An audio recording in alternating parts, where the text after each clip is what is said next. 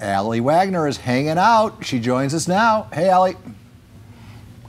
Yes, that's right. And I'm going to start with my friend Lisa first, and then we've got our friend Mickey over here as well. So first, good morning. Good morning. Thanks for being here. Yeah, so tell me a little bit, because the zoo is the happening place to be this summer. That it is. We have a safe outdoor venue for people to come enjoy those late days and warm nights here in San Diego. We're open until 9 p.m. and you can see what the animals are doing after dark if you haven't before. Yeah, which is so really cool if you haven't come, because a lot of times at that dusk time, you're seeing behaviors, you're seeing animals out that maybe you wouldn't normally see if you came at noon. That's so true. So many animals kind of wake up a little bit as the day gets a little bit cooler and a little bit later. And you'll be having fun with your family, doing all of the entertainment activities that will be here for Nighttime Zoo, as well as seeing some of our ambassador animals like Mickey.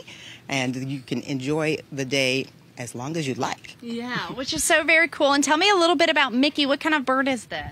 Mickey's an umbrella cockatoo. He's 24 years old, and he's one of our ambassadors that really help us talk about our mission to save wildlife throughout the world so that all life can thrive.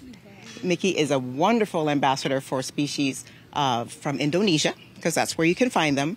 And oftentimes those animals are impacted by the pet trade, so he's a wonderful ambassador to help us share that information with our guests and make sure that we can do as good a job as we can to impact how that impacts them in the wild. Yeah, he is so fun because he's been talking, and obviously really cool when his feathers go up. Of course, now he's hanging out, so he's keeping them down for us. I'm told he doesn't miss an opportunity to dance, and when he has music in his venue. Yeah. Oh, there you go. There's the umbrella. You can see the shape of it is why they call it an umbrella cockatoo. And he'll do that when he's excited, and sometimes he wants to let you know that he would like you to come closer or maybe not so close. Yeah. Oh my gosh. So very neat. And then we also want to say, because we've got some of the characters who are here as well. So if you haven't brought the kids, I mean, you guys have opportunities, like you say. Nighttime Zoo means a lot of fun for the whole family. Absolutely.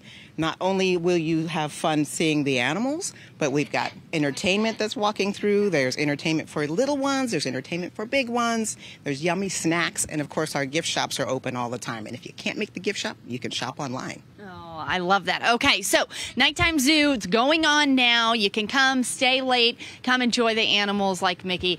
I like it. Mickey seems to laugh at the most opportune time. So it's too bad that I didn't say anything that would have been really funny, because I feel like he's been laughing the whole time at me, really. All right, which is pretty much what Paul and Lauren do, too. Yeah, I think he's trying to say a little something. At least he bowed up his feathers for Hi, us. Mickey. That was pretty cool. Can you wave? Boy. He's not laughing at you. He's laughing with you. Oh, there you go. Thank you. Oh. Yes. I feel like he said, have a good day. All Yeah. right. I'll just interpret bird now. We can play. Wow, what a magnificent creature, huh? That's pretty cool. Mickey.